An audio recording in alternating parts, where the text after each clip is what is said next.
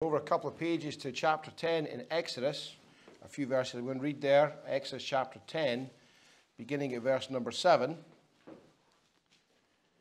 which says, "And Pharaoh's servant said unto him, How long shall this man be a snare unto us? Let the men go, that they may serve the Lord their God. Knowest thou not that yet that Egypt is destroyed?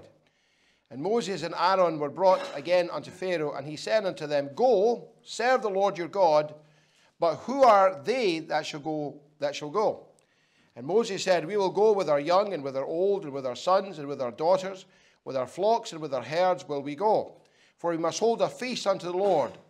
And he said unto them, Let the Lord be so with you, as I will let you go, and your little ones look to it, for evil is before you. Not so. Go now, ye that are men, and serve the Lord, for that ye did desire. And they were driven out from Pharaoh's presence." Amen. You may be seated. Now, you might ask yourself, what's the connection between what's going on in John and what went on in Exodus? Well, the Lord Jesus Christ asked a question of the disciples, which connects the two together, I believe. The Lord Jesus, as we'll see this morning, had gone into some very difficult and hard teaching. And the response of the people was, they said, this is a hard saying. Who can hear it? So they decided to stop following Jesus. And when you get saved, the moment you believe, you receive all the Holy Spirit it's possible for you to receive. You are sealed with the Holy Spirit promise. You cannot go to hell even if you wanted to go to hell. As one preacher used to say, I can swing over hell on a rotten piece of rope, singing Amazing Grace, and that rope would not snap. Amen. You are hell-proof. You cannot lose your salvation. Amen. However, what the devil can do is offer you a compromise that dilutes your testimony and your life as a Christian. And this is what's going on here in the book of John. This is what went on in the book of Exodus. Pharaoh said, you can go and serve the Lord on my plan instead of God's plan. And we live in a time and an age today where people say, yes, you can be a Christian, but don't take it too far. Don't be too extreme. Don't believe that Bible, especially. Have you ever noticed when you tell them that you're King James only? When you believe that the King James Bible is the perfect word of God, that look, that stare of you poor soul. Have you ever gone through that? You can believe the Bible's the word of God, but don't take it too far. You can follow Jesus, but on Sunday, on Monday, Tuesday, and all the rest of the weeks, just live like everybody else. The Lord Jesus in his teaching, as we'll see in John chapter 6, remember, he had taught them he was the bread of life. And we saw last week how that you need bread, amen. Daily bread. Bread's a good thing. A question was asked in the book of Isaiah, and it says, why do you spend money for that which is not bread? And sad to say, much of the bread we buy today is not real bread. It might say bread, but it's not real bread. If you've ever had fresh bread from the oven, amen, you know what I'm talking about. Have you ever gone to France and many of these European countries, Poland and all the rest of it, and you go to the bread shop in the morning and you get some bread, real bread, and you take some butter or even some hummus, amen, or some olive oil, and I'm making you all hungry now, aren't I? and you taste real bread. Well, Jesus said, I am the bread of life. And the disciples were saying, now wait a minute, who does this person think he is? Is he greater than Moses? And they said, wait a minute, now remember there was the feeding of the 5,000. In fact, it was more than 5,000, 5,000 men. They said, wait a minute, Moses fed us in the wilderness for 40 years. You've given us one day bread. And we saw last week how they're trying to say, well, what can you do for us that's better than our religion? Amen. And Jesus is trying to show them that he himself is the one who is worthy of all our praise and all our belief. What is it they didn't understand? They didn't understand his person. Let's look at verse 52 of John chapter 6. The Jews therefore strove among themselves, saying, now notice this, how can this man give us his flesh to eat? How can this man give us his flesh to eat? Now you have to remember that Jesus was among the people he grew up with. They knew he was a carpenter. They knew his family. They knew where he came from. They knew him very well. And he said, how can this man? Who's he? They didn't understand, even though Jesus was beginning to reveal to them that he was the very Messiah. He was Yeshua HaMashiach. He was the Messiah. And they were starting to say, wait a minute, you're gone too far. Isn't it amazing how your relatives are that way when you tell them you're saved? Amen. Amen. And I said, wait a minute, you're taking this too far. You can go to the football game that's just down the road from here, and you can shout and scream for whatever team you like, and you can just lose the place altogether, and that's fine. But if you're a Christian, keep it to yourself. Who do you think you are? They said the same things to Jesus. They didn't understand about his person. They didn't understand about his provision. Look what he says in verse 53. He says, verily, verily, I say unto you, except ye eat the flesh of the Son of Man and drink his blood, ye have no life in you. Whoso eateth my flesh and drinketh my blood hath eternal life, and I will raise him up the last day. For my flesh is meat indeed, and my blood is drink indeed. He that eateth my flesh and drinketh my blood dwelleth in me, and I in him. As the living Father hath sent me, and I live by the Father, so that he that eateth me, even he shall live by me. Now I want you to notice in verse 58. This is that bread which came down from heaven, not as your fathers did eat manna and are dead. He that eateth of this bread shall live forever. Now, the Catholic Church will tell you this is why you have to have the Mass. Because the Catholic Church will tell you that when they offer that wafer up, a miracle happens. They're pulling a fast one on you. Amen. They will tell you that wafer literally becomes the body of Jesus Christ. And the wine that they offer becomes the blood of Jesus Christ. And they will point to these verses and say, well, if you don't eat the flesh of the Son of Man, you're not going to heaven. But the Lord qualifies that, as we'll see in the coming verses. First of all, he says in verse 58, this is that bread which came down from heaven, not as your fathers. So Jesus is not saying it's the physical, it's the spiritual. Their fathers in the wilderness that they said, you know, Moses gave us bread for 40 years, manna for 40 years. Moses gave them that physical manna, but it wasn't Moses, it was God. And Jesus is saying, as we'll see in the next verses, it's the Spirit that quickeneth, not the flesh. There is no miracle of transubstantiation. There's no miracle that happens when you take communion. Amen? It does not become anything other than the elements it was, such as the grape juice or the unleavened bread. It does not change. It's talking about having the Spirit in you. Not as your fathers did eat bread in the manna.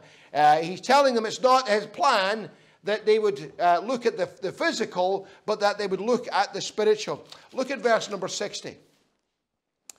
Many therefore of his disciples, when they had heard this, said, this is a hard saying. Who can hear it? When Jesus knew in himself that his disciples murmured at it, he said unto them, doth this offend you? Let me read a couple of verses that we didn't read, but are really good from the Bible in the book of Matthew. Matthew chapter 11, verse 16 says, and blessed is he whosoever shall not be offended in me.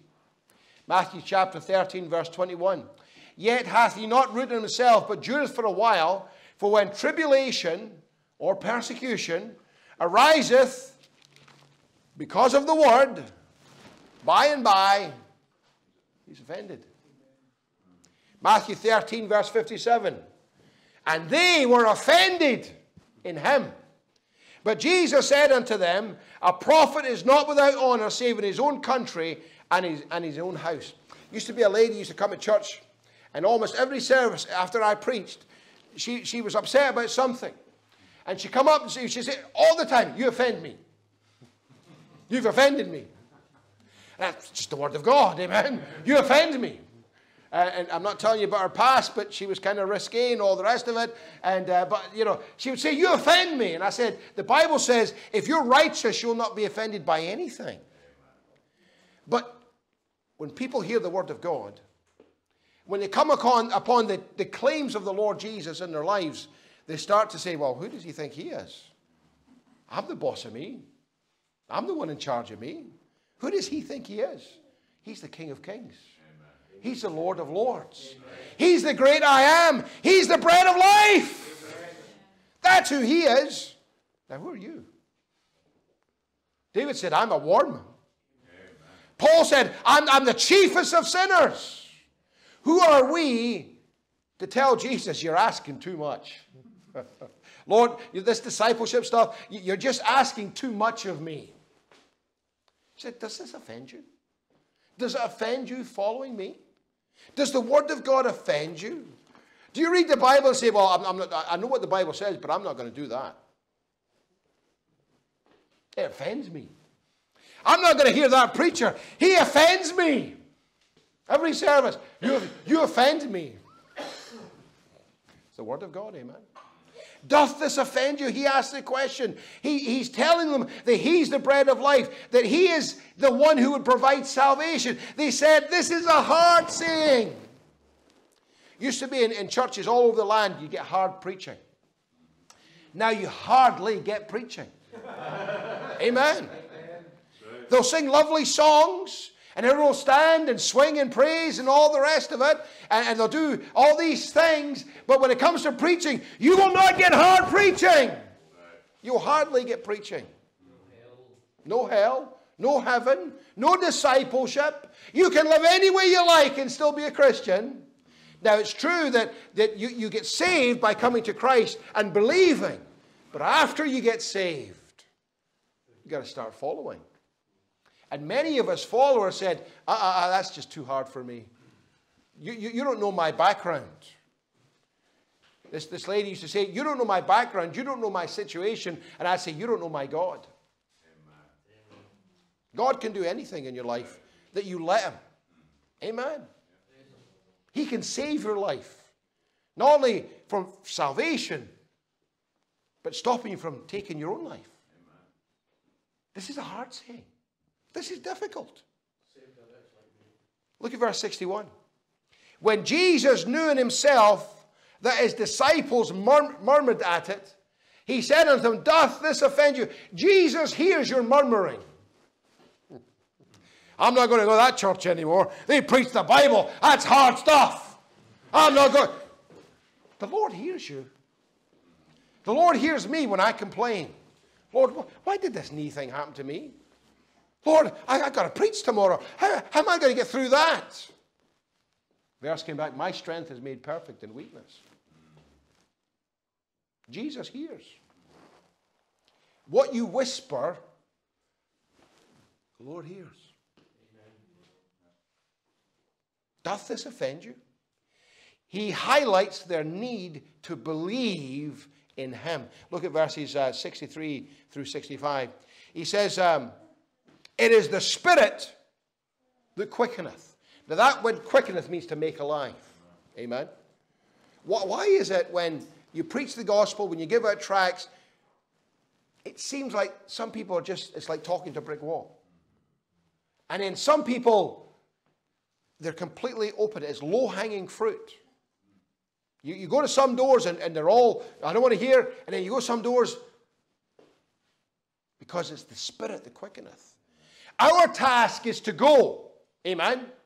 We go and the Spirit goes with us. And the Spirit quickens. Brings life. It's the Spirit that quickeneth. The flesh profiteth nothing. See that body you're in just now? You know how much it's worth? nothing. It's just dust. Ashes to ashes, dust to dust. It's worth nothing. See your soul, it's worth everything because Jesus died on the cross for your sins.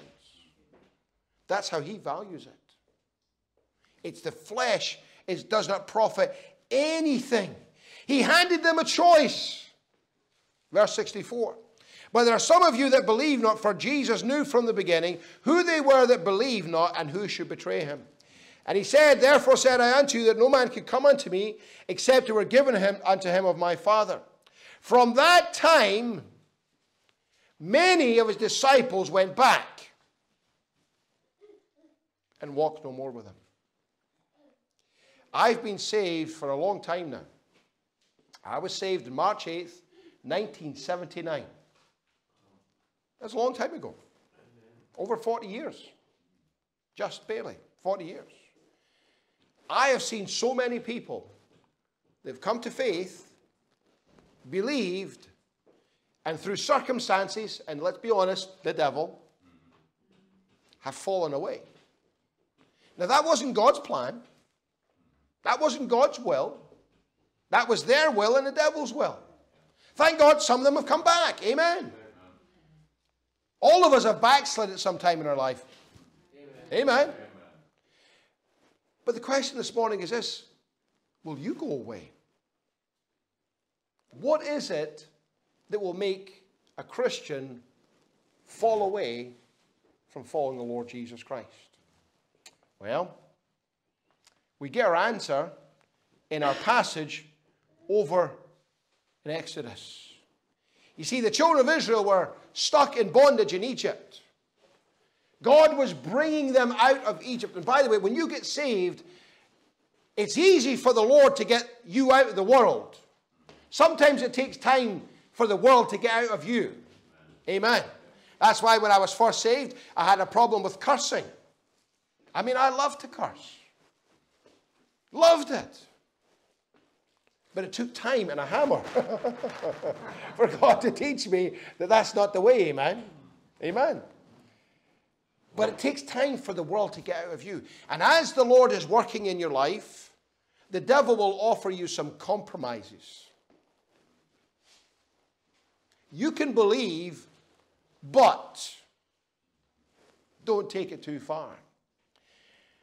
The first compromise the devil offered, let's look at Exodus chapter 8, verse 25. We'll return to John chapter 8 shortly.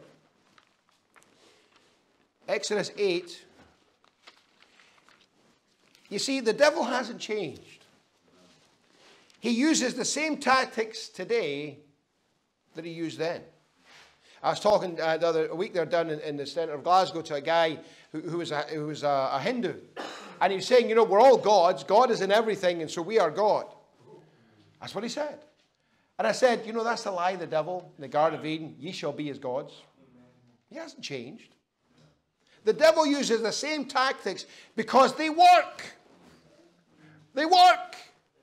We fall for it every time. Brother Michael and I were out fishing the other night in the dark, throwing a lure out there and bring it back in, and we got some fish. Amen. They're really small, but we got some fish. If the devil puts a hook out there, will you bite? Will you also go away? Exodus chapter 8, verse 25 says this.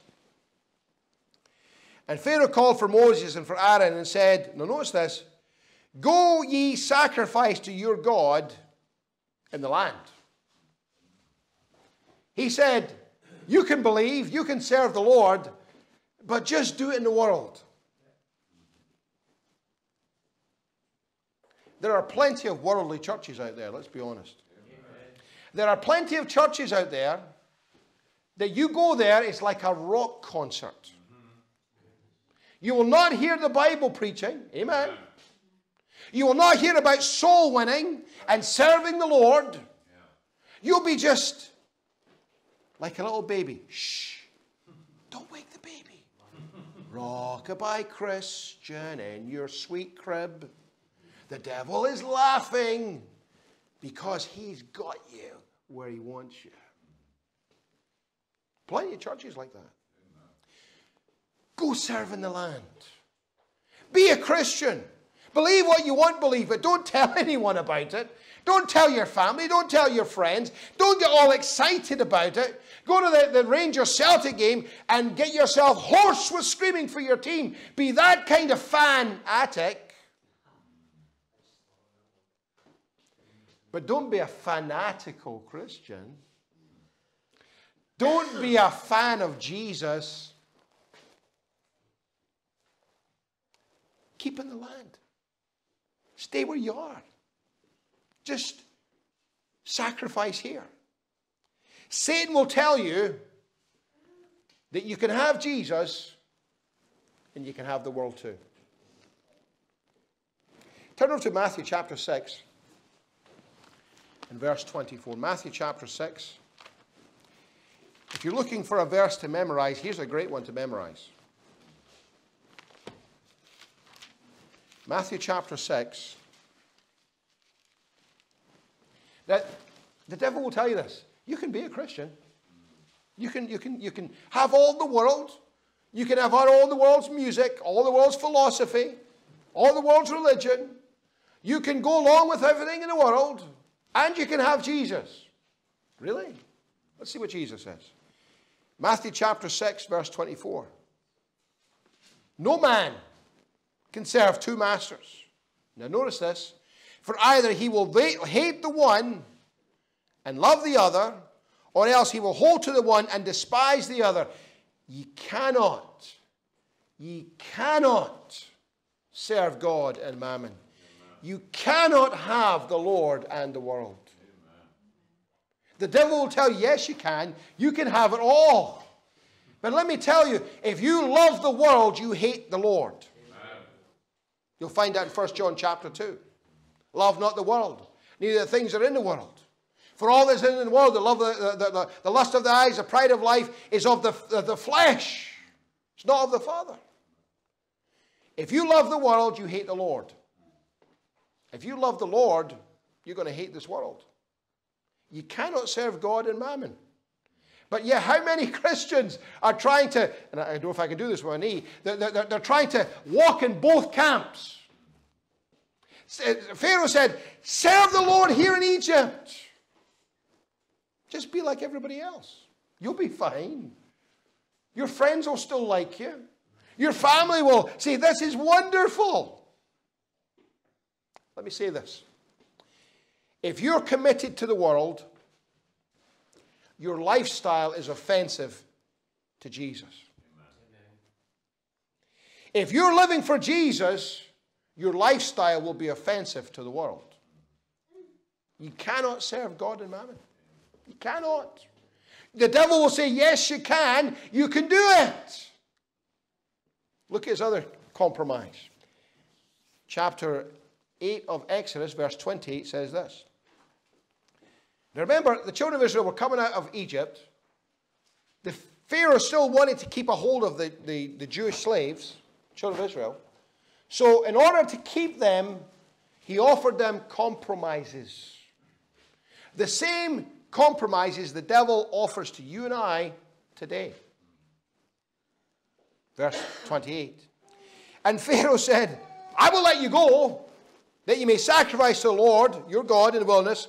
Only ye shall not go very, very far away from me, entreat for me.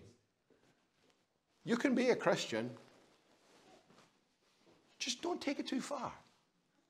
You ever been told that by your friends, your family? You're just taking this too far. This Jesus thing, it's too much in your life. You can go to the Celtic Rangers game and scream your heart out.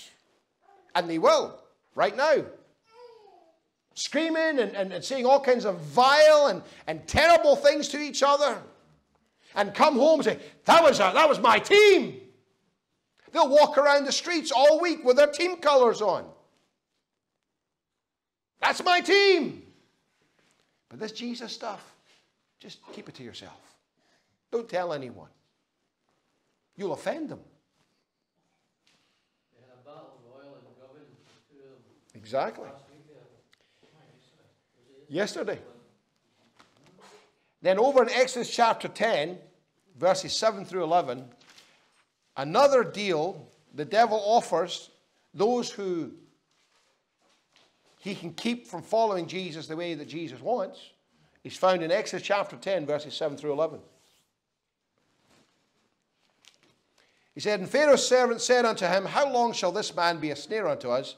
Let the men go, that they may serve the Lord their God. Knowest thou not that Egypt is destroyed?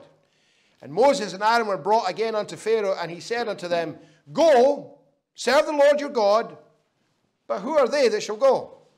And Moses said, we will go with our young and with our old and with our sons and with our daughters and with our flocks and with our herds will we go, for we must hold a feast unto the Lord.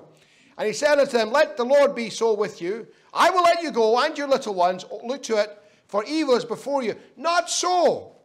Go now, ye that are men, and serve the Lord, for that ye did desire. And they were driven out from the presence of Pharaoh, from Pharaoh's presence.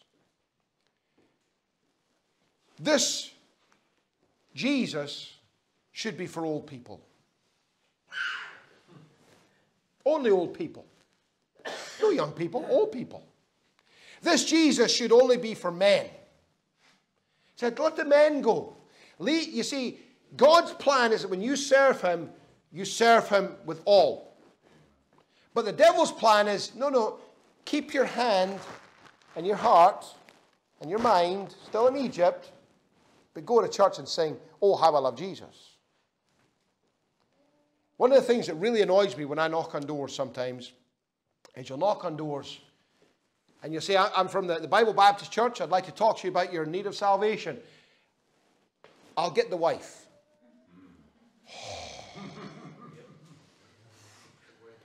I'll get the wife. That's for the women. This religion stuff, that's not a manly thing. Or, that's for old people. Let's just keep this in its proper perspective. That's what the communists tried to do in Russia. If you want to believe in God, let it just be the old people. Let's not have young people following God and believing this book. They've got their lives in front of them. They've got their career. They've got their prospects. Amen. God wants all of our families to serve the Lord. There is such a battle going on today to control the minds of children. They are saying things and trying to sexualize children in primary school today, amen, which I think is terrible. Let children be children. Amen. You see, the reason why the devil knows if he can have your children young, when they get older, they'll become pagans. Hitler did the same thing. Even the Catholic Church said, give us your child up to the year 7 and they'll always be part of the Catholic Church. If you give your darling sweet children to the world, they will give you back pagans. Amen. You can't let the world raise your children. Amen. You've got to raise them for the Lord. People say, well, you can believe that Christianity stuff, but don't tell your children, don't tell your family, don't let it get out about you. Keep it to yourself. Jesus said, will ye also go away? This is a hard saying. This is hard preaching. Amen. This is not hardly preaching. This is hard preaching. Amen. That Bible stuff is hard. They scratch their heads. You've just gone too far, Jesus. You're asking too much of us. He's asking too much of us. He's asking too much of us. Really? The King of the universe, the great I am, laid down his life, became sin for us, died on that old Roman cross, paid the price of sins on the cross forever, amen, rose again victorious 3 days later, and he's asking too much. Amen. He's not asking enough. Amen. He should ask us more. Do you know how many minutes are in a day? 1,440. 1,440 minutes a day. But how hard is it for us Christians to read the Bible for 15 minutes a day? 1,440 minutes a day. Lord, I don't have time for the word today. I don't have time to pray. I don't have time to witness. I don't have time. He's asking too much. You've gone too far, Jesus. They scratched their head and says, we can't go this way. And they left him. But not everybody left. Turn to John chapter 6 again. And we talk about Peter. We talk about his responses. He was a rough, round the edges kind of guy. But his heart was in the right place. John chapter 6, verse 66 says this. From that time many of his disciples went back and walked no more with him. Then said Jesus unto the 12, gone from thousands down to 12. Then Jesus said unto him, will you also go away? Then Simon Peter answered him, Lord, to whom shall we go? Thou hast the words of eternal life. And we believe, there's the key right there, and are sure that thou art the Christ, the Son of the living God. And Jesus answered them, have not I chosen you 12, and one of you is a devil? He spake of Judas Iscariot, the son of Simon, for he it was that should betray him, being one of the 12. He went from tens of thousands to 12. What a failure! He's a failure. He's blown it. The marketing department of the local church at that time will be saying, Lord, what are you thinking? We had a great plan. We had tens of thousands. The kingdom is yours. And you have to open your mouth and say a hard thing. He's asking too much. Is he? Is he really asking too much? You see, really, we should be giving him everything. A person once asked me a message some time ago on how much should you give in an offering. And I'm not talking about how much you give, amen. That's between you and the Lord. But he was asking this question, should it be 5%, 10%, 15%, 20%? And the Bible says actually, everything. Everything belongs to God. Ask the Lord what you should do. Have him put it in your heart, amen. And he'll tell you the right thing. You know the reason why we don't ask the Lord? Because we know he'll tell us what to do, amen. Now that's not about, don't get me wrong, I'm not talking about money, amen. The Lord wants your heart more than anything else. But what I'm saying is this. Is he really asking too much? Will ye also go away? Peter answered, Lord, to whom shall we go? To whom shall we go? Back to the world? Back to the world's church? Amen. Back to the church where you will hardly hear preaching. You will hardly hear about soul winning. You will hardly hear about living right for the Lord. You'll hardly hear about that. Tens of thousands left. Will ye also go away?